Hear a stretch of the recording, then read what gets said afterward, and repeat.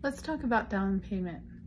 So when you're going to get a loan, you will be required, in addition to the closing cost, have a down payment requirement unless you're utilizing a VA loan. Most of the time, the down payment will be anywhere between 3 and 20%.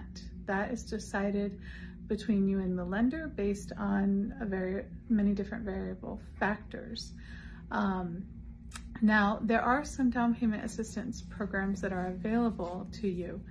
The Hometown Heroes in the last few months got a lot of traction, and we all know now that that has run out of money.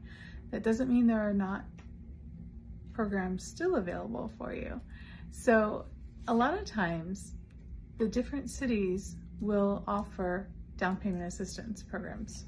For example, St. Petersburg, Florida is offering up to $75,000 in down payment assistance. Now, this isn't free money that they're giving away. A lot of times there are stipulations to these programs. Oftentimes these programs will require certain income limits or purchase caps on the home and repayment stipulations.